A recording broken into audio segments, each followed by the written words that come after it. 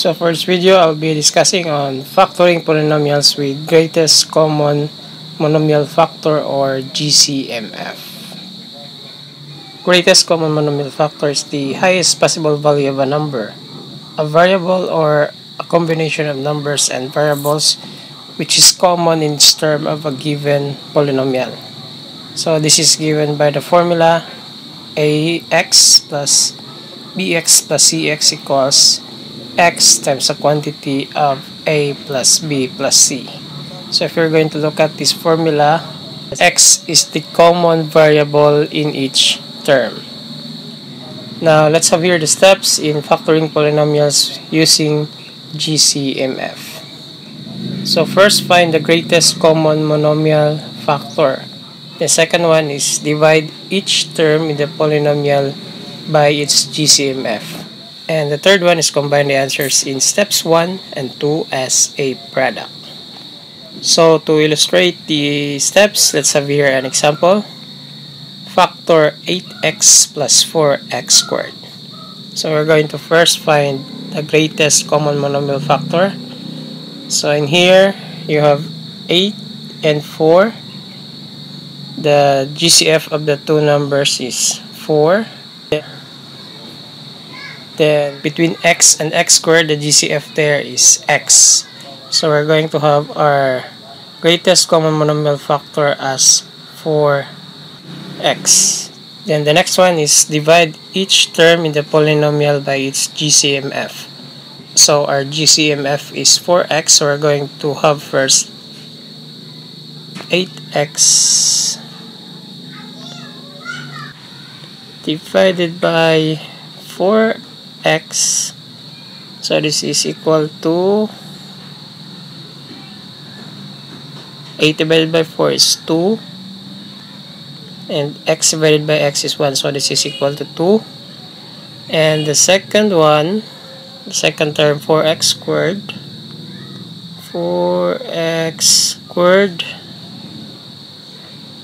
divided by 4x.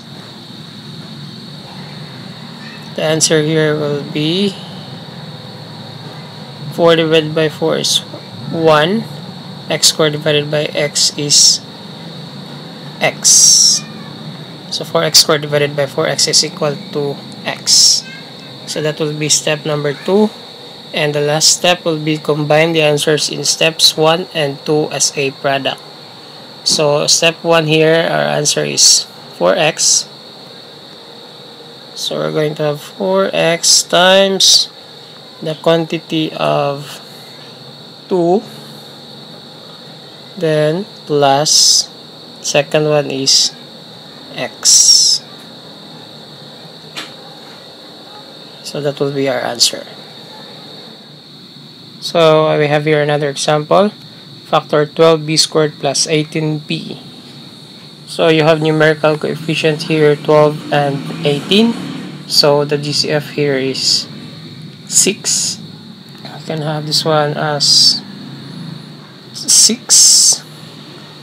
Then between b squared and b, common here is b.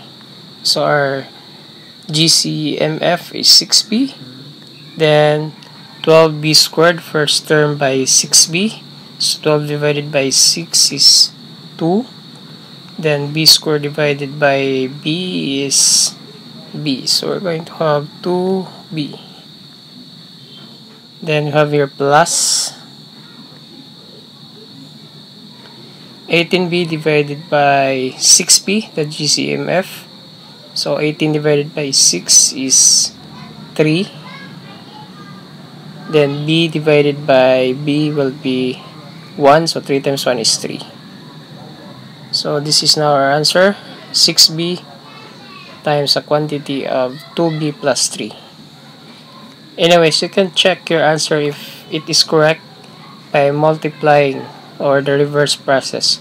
So we can just have 6b times 2b, that will be 12b squared, the first term, and 6b times positive 3, that will be 18b. So 12b squared plus 18b. So this is the correct factor of the polynomial. Then let's have example number 2 here. 8x squared plus 20x plus 4. So we're going to first find the Gcmf. So of the three terms, common is 4. 8, 20, and 4 is divisible by 4.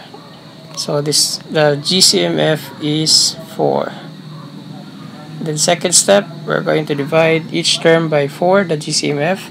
So first term is 8x squared divided by 4. That will be 8 divided by 4 is 2. Then x squared.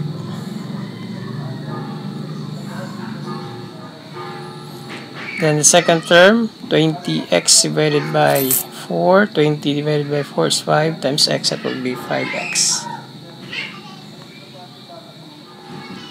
Then the last one, 4. The last term, 4 divided by Gcmf, which is 4. 4 divided by 4 is 1. So our answer here is 4 times the quantity of 2x squared plus 5x plus 1. Then to check if the answer is correct, 4 times 2x squared is 8x squared, the first term. 4 times 5x is 20x, the second term. And 4 times 1 is 4, the third term. Then let's have our last example here. X to the power of 4 y cubed minus 5x y squared plus 15x squared y. So we're going to factor this one. So common here, there is variable x in each term. So for the first term, x to the power of 4, second term is x, and the third term is x squared. So for x variable, common here is x. Then for the y variable, y cubed for the first term, y squared for the second term, and y for the last term. So common here is y. So x times y will be our Gcmf. Then times, we're going to divide the first term by the Gcmf. So x to the power of 4y cubed divided by xy. So x to the power of 4 divided by x, that will be x cubed. Y cubed divided by y is y squared. So y raised to the power of 2. Then for the second term, this is minus here. 5xy squared divided by xy, this will be equal to 5. So x divided by x is 1. So negative 5 times 1 is negative 5. So same.